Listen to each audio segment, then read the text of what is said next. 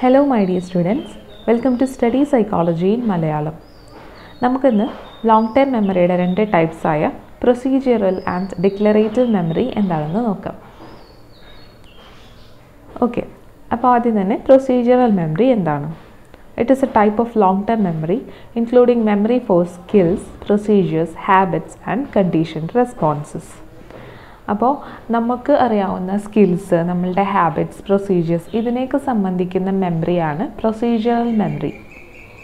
For example നോക്കുകയാണെങ്കിൽ ഒരു shoes tie ചെയ്യുന്നത്, ഷൂസിൻ്റെ വള്ളി കെട്ടുന്നത്, അത് ഒരു സ്കില്ലാണ്. അതുപോലെ riding A bicycle, then swimming, ഇതുപോലുള്ള സ്കിൽസിനെയും അല്ലെങ്കിൽ പ്രൊസീജിയേഴ്സിനെയും സംബന്ധിക്കുന്ന മെമ്മറിയാണ് പ്രൊസീജിയറൽ മെമ്മറി എന്നുള്ളത് കൊണ്ട് ഉദ്ദേശിക്കുന്നത്. നമ്മൾ മുന്നോട്ട് പോകുമ്പോഴേക്കും ഇതിൻ്റെ ക്ലിയർ കട്ട് ഡിഫറൻസ് എന്താണെന്നുള്ളത് നിങ്ങൾക്ക് മനസ്സിലാവും.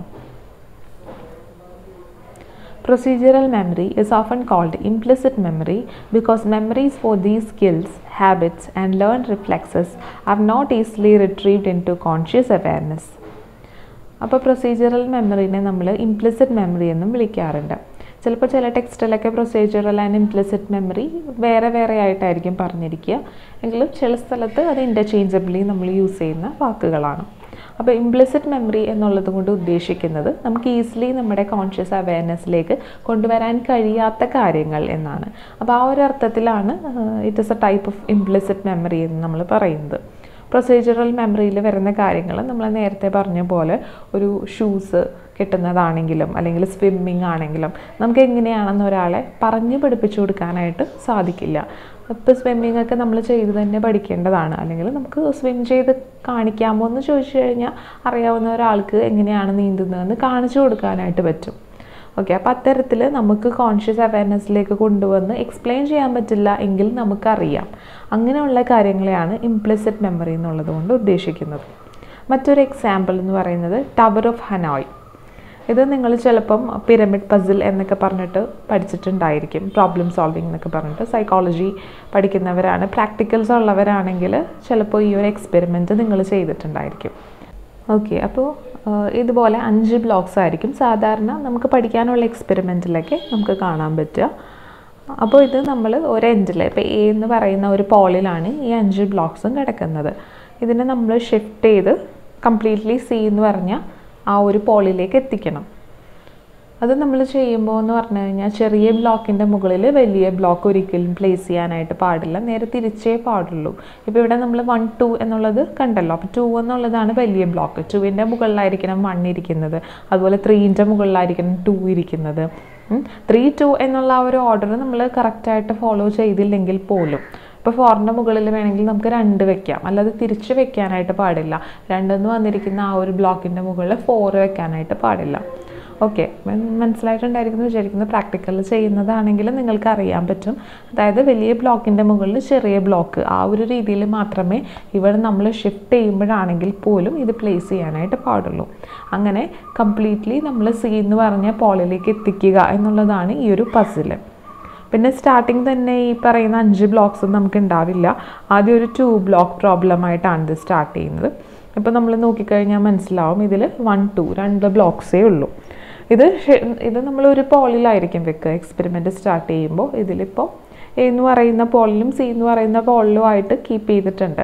സ്റ്റാർട്ട് ചെയ്യുന്ന സമയത്ത് നമ്മൾ ഏതെങ്കിലും ഒരു പോളിൽ, ഒന്നില്ലെങ്കിൽ സി എന്ന് പറയുന്ന പോളിൽ വെക്കാം, അല്ലെങ്കിൽ എ എന്ന് പറയുന്ന പോളിൽ വെക്കാം. അപ്പോൾ ഒരു സ്ഥലത്ത് വെച്ചിട്ട് നമ്മളിത് സ്റ്റാർട്ട് ചെയ്യുന്നു, കംപ്ലീറ്റ്ലി നമ്മൾ ഷിഫ്റ്റ് ചെയ്ത് അപ്പുറത്തെ എൻഡിലുള്ള പോളിൽ എത്തിക്കണം. അതാണ് ഈ ഒരു പസിൽ എന്ന് പറയുന്നത്. ഇതിപ്പോൾ 5 ബ്ലോക്സ് പ്രോബ്ലം വരെ നല്ല ഈസി ആയിട്ട് കംപ്ലീറ്റ് ചെയ്യുന്ന ആളുകളുണ്ട്. ഇതിപ്പോൾ നമുക്ക് 3 ബ്ലോക്സിൻ്റെ പ്രോബ്ലമാണ്. അപ്പോൾ 2 ബ്ലോക്കിൻ്റെ പ്രോബ്ലം കഴിഞ്ഞ് കഴിഞ്ഞാൽ പിന്നെ നമ്മൾ പസിൽ ചെയ്യിപ്പിക്കുക ഇതുപോലെ 3 ബ്ലോക്ക് പ്രോബ്ലമാണ്. അതിനുശേഷം 4 ബ്ലോക്കിൻ്റെ വരും, പിന്നീട് 5 ബ്ലോക്കിൻ്റെ പ്രോബ്ലം വരും. അപ്പോൾ ഈ 5 ബ്ലോക്ക് പ്രോബ്ലം കൊടുത്താൽ പോലും അത് ഈസി ആയിട്ട് ചെയ്യുന്ന ആളുകളുണ്ട്. അപ്പോൾ അവരോട് അതെങ്ങനെ നിങ്ങൾ സോൾവ് ചെയ്തു, ഏത് പ്രിൻസിപ്പിളാണ് നിങ്ങൾ അപ്ലൈ ചെയ്തത്, എങ്ങനെ ചെയ്താൽ അത് കിട്ടും എന്ന് ചോദിച്ചു കഴിഞ്ഞാൽ അത് എക്സ്പ്ലെയിൻ ചെയ്യാൻ അവർക്ക് സാധിക്കില്ല. ഓക്കെ, അപ്പോൾ അങ്ങനെയുള്ളതിനാണ് നമ്മൾ ഈ പറയുന്ന ഇംപ്ലിസിറ്റ് മെമ്മറി എന്നുള്ളത് കൊണ്ട് ഉദ്ദേശിക്കുന്നത്. നമുക്കത് ചെയ്ത് കാണിച്ചു കൊടുക്കാൻ പറ്റും, ചെയ്ത് സോൾവ് ചെയ്യാനായിട്ട് പറ്റും. പക്ഷേ എങ്ങനെ നമ്മളിത് സോൾവ് ചെയ്തു, ഏത് പ്രിൻസിപ്പിളാണ് നമ്മൾ അപ്ലൈ ചെയ്തതെന്ന് പറഞ്ഞാൽ കോൺഷ്യസ്ലി അത് നമുക്ക് കണ്ടുപിടിക്കാനോ അത് ഒരാൾക്ക് പറഞ്ഞ് മനസ്സിലാക്കി കൊടുക്കാനോ സാധിക്കില്ല. ഓക്കെ, അപ്പോൾ അതാണ് നമ്മൾ പറയുന്ന implicit memory. Although procedural memories are implicit, not all implicit memories are necessarily procedural. അപ്പോൾ നമ്മൾ പറയുന്ന പ്രൊസീജിയറൽ മെമ്മറി എന്നുള്ളത് ഇംപ്ലിസിറ്റ് ആണ്. കാരണം ഇത്തരത്തിലുള്ള സ്കിൽസ് ആയിക്കോട്ടെ, നമ്മൾ ഈ പറഞ്ഞ പസിൽസ് സോൾവ് ചെയ്യുന്ന കാര്യം, ഇതൊക്കെയാണെങ്കിൽ നമുക്ക് നമ്മുടെ കോൺഷ്യസ് അവയർനെസ്സിലേക്ക് കൊണ്ടുവരാനായിട്ട് ബുദ്ധിമുട്ടാണ്. പക്ഷേ കോൺഷ്യസ് അവയർനെസ്സിലേക്ക് കൊണ്ടുവരാൻ ബുദ്ധിമുട്ടുള്ള എല്ലാ കാര്യങ്ങളും പ്രൊസീജിയറൽ മെമ്മറി ആണെന്ന് നമുക്ക് പറയാൻ പറ്റില്ല. ഇതുപോലെ സ്കിൽസോ ഹാബിറ്റ്സോ അല്ലാത്ത പല കാര്യങ്ങളും നമുക്ക് കോൺഷ്യസ് അവയർനെസ്സിലേക്ക് കൊണ്ടുവരാനായിട്ട് പറ്റാറില്ല. അത്തരം കാര്യങ്ങളും ഇംപ്ലിസിറ്റ് മെമ്മറിയിൽ വരുന്നതാണ്, അതേസമയം അവ പ്രൊസീജിയറൽ മെമ്മറിയിലുള്ളതല്ല. ഓക്കെ, ഇപ്പം നിങ്ങൾക്ക് കൂടുതൽ കോംപ്ലിക്കേറ്റഡ് ആയിട്ട് തോന്നുന്നുണ്ടെങ്കിൽ അതങ്ങ് വിട്ടേക്കും. പ്രൊസീജിയറൽ മെമ്മറി എന്താണെന്നുള്ളത് മനസ്സിലാക്കിയാൽ മതി. നമ്മൾ ചെയ്യുന്ന സ്കിൽസിൻ്റെയും ഹാബിറ്റ്സിൻ്റെയും പ്രൊസീജിയേഴ്സിനെയും ഒക്കെ സംബന്ധിക്കുന്ന മെമ്മറിയാണ് പ്രൊസീജിയറൽ മെമ്മറി. ഇംപ്ലിസിറ്റ് മെമ്മറി എന്ന് റെഫർ ചെയ്യാൻ കാരണം അത് നമുക്ക് നമ്മുടെ കോൺഷ്യസ് അവയർനെസ്സിലേക്ക് ഈസിലി കൊണ്ടുവരാൻ കഴിയാത്തത് കൊണ്ടാണ്.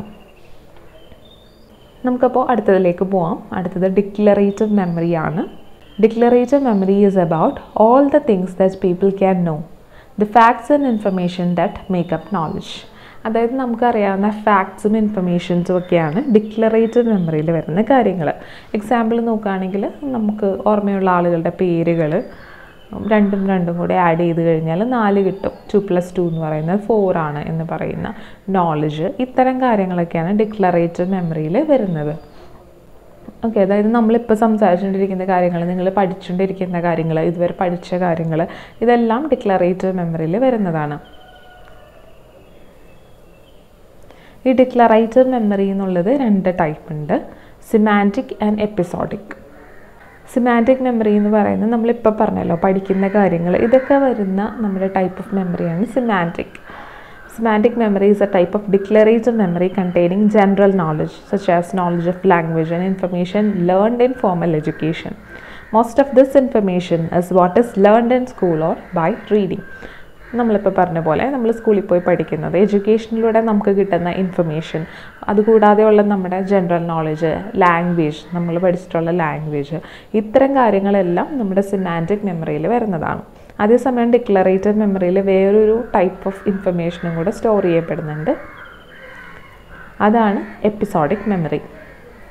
It is a type of declarative memory containing personal information not readily available to others, such as daily activities and events. അപ്പോൾ എപ്പിസോഡിക് മെമ്മറി എന്നുള്ള പേര് കേൾക്കുമ്പോൾ തന്നെ നമുക്ക് ഏകദേശമൊക്കെ ഗസ് ചെയ്യാൻ പറ്റും. എപ്പിസോഡ് എന്നുള്ള ഒരു കാര്യം എടുത്താൽ മതി. ഇപ്പോൾ ഒരു സീരിയലിൻ്റെ എപ്പിസോഡ് എന്നൊക്കെ നമ്മൾ പറയില്ലേ, അപ്പോൾ അതെന്ന് പറയുന്നത് നമ്മുടെ ഡെയിലി ലൈഫിൽ നടക്കുന്ന കാര്യങ്ങൾ, അതിനെ സംബന്ധിക്കുന്ന ഇൻഫർമേഷൻ സ്റ്റോർ ചെയ്യുന്നതാണ് എപ്പിസോഡിക് മെമ്മറിയിൽ. Episodic memories tend to be equated and revised more or less constantly. They are especially meaningful, such as memory of the first day of school or your first date. അപ്പോൾ ഈ episodic memory എന്ന് പറയുന്നത് revise ചെയ്യപ്പെടുന്നതും update ചെയ്യപ്പെടുന്നതുമാണ്. ഇപ്പോൾ ഇന്ന് ഒരു ദിവസം എൻ്റെ ലൈഫിൽ ഉണ്ടാകുന്ന ഇവൻറ്റ്സ് ആയിരിക്കില്ല നാളെ ഉണ്ടാകുന്നത്. ഇപ്പോൾ നമ്മൾ കോവിഡ് സിറ്റുവേഷനിലൂടെ പോയിക്കൊണ്ടിരിക്കുകയാണ്, ലോക്ക്ഡൗൺ ആണ്, അതുപോലെ മഴ വരുന്നു, അതിൻ്റേതായിട്ടുള്ള നാശനഷ്ടങ്ങൾ സംഭവിക്കുന്നു. അപ്പോൾ ഇതൊക്കെ ഈ ഒരു ദിവസത്തെ മെമ്മറി ആയിരിക്കില്ല നാളെ ഉണ്ടാവുക. നാളെ ഇതിൻ്റെ കൂടെ ബാക്കി അപ്ഡേഷൻസ് വരും, റിവിഷൻസ് ഉണ്ടാവും. അതാണ് എപ്പിസോഡിക് മെമ്മറിയുടെ പ്രത്യേകത എന്ന് പറയുന്നത്. അതുപോലെ അത് മീനിങ് ഫുൾ ആയിട്ടുള്ള കാര്യങ്ങളായിരിക്കും. നമുക്ക് വളരെ ഇമ്പോർട്ടൻ്റ് എന്ന് തോന്നുന്ന first day of our school അല്ലെങ്കിൽ first day of our college, ഇതൊക്കെ നമുക്ക് വളരെ ഇഷ്ടപ്പെട്ട, അത്രയും ഓർത്തിരിക്കാൻ നമ്മൾ ആഗ്രഹിക്കുന്ന കാര്യങ്ങളാണ്. ഇതിനെയൊക്കെ സംബന്ധിക്കുന്ന മെമ്മറിയാണ് നമ്മുടെ എപ്പിസോഡിക് മെമ്മറി. ഓക്കെ, അപ്പം എപ്പിസോഡിക് ആൻഡ് സിമാൻറ്റിക് മെമ്മറി എന്താണെന്ന് മനസ്സിലായിട്ടുണ്ടാവുമെന്ന് വിചാരിക്കുന്നു. Episodic and semantic memories are forms of explicit memory, memories that are easily made conscious and brought from long-term memory to short-term memory. നമ്മൾ നേരത്തെ പഠിച്ച പ്രൊസീജിയറൽ മെമ്മറി എന്ന് പറയുന്നത് it is type of implicit memory എന്ന് നമ്മൾ പറഞ്ഞു. അതേസമയം ഈ എപ്പിസോഡിക് ആൻഡ് സെമാൻറ്റിക് മെമ്മറീസ് എന്ന് പറയുന്നത് എക്സ്പ്ലിസിറ്റ് മെമ്മറിയാണ്. നമുക്ക് ഈസിലി തന്നെ നമ്മുടെ കോൺഷ്യസ് അവയർനെസ്സിലേക്ക് കൊണ്ടുവരാൻ കഴിയുന്ന കാര്യങ്ങളാണിവ. ഓക്കെ, നമ്മൾ പഠിച്ച കാര്യങ്ങളാണെങ്കിലും നമ്മൾ പ്രോപ്പറായിട്ടാണ് ഇത് സ്റ്റോർ ചെയ്തിരിക്കുന്നതെങ്കിൽ നമുക്ക് കോൺഷ്യസ് അവയർനെസ്സിലേക്ക് കൊണ്ടുവരാനായിട്ട് പറ്റും. അതുപോലെ നമ്മുടെ ലൈഫിൽ സംഭവിക്കുന്ന ഇവൻറ്റ്സ്, നിങ്ങളുടെ കഴിഞ്ഞ ബർത്ത്ഡേ എങ്ങനെയാണ് സെലിബ്രേറ്റ് ചെയ്തതെന്നൊക്കെ ചോദിച്ചു കഴിഞ്ഞാൽ നമുക്കത് ഓർത്തെടുത്തിട്ട് ഈസിലി കോൺഷ്യസ്നെസ്സിലേക്ക് കൊണ്ടുവരാനായിട്ട് പറ്റും. ഓക്കെ, LTM ആൻഡ് STM എന്ന് പറയുന്ന long term memory and short term memory. അപ്പോൾ എന്താണ് long term memory, short term memory എന്നൊക്കെ ഉള്ളത് നമ്മൾ ഓൾറെഡി വീഡിയോ ഇട്ടിട്ടുണ്ട്. നിങ്ങൾ കണ്ടിട്ടില്ല എന്നുണ്ടെങ്കിൽ ആ വീഡിയോസ് കണ്ടു നോക്കുക. അപ്പോൾ പ്രൊസീജിയറൽ ആൻഡ് ഡിക്ലറേറ്റീവ് മെമ്മറി എന്താണെന്ന് നിങ്ങൾക്ക് മനസ്സിലായിട്ടുണ്ടായിരിക്കുമെന്ന് വിചാരിക്കുന്നു. നമുക്ക് അടുത്തൊരു ടോപ്പിക്കായിട്ട് അടുത്തൊരു ദിവസം കാണാം. അതുവരെ bye from our channel. Thank you.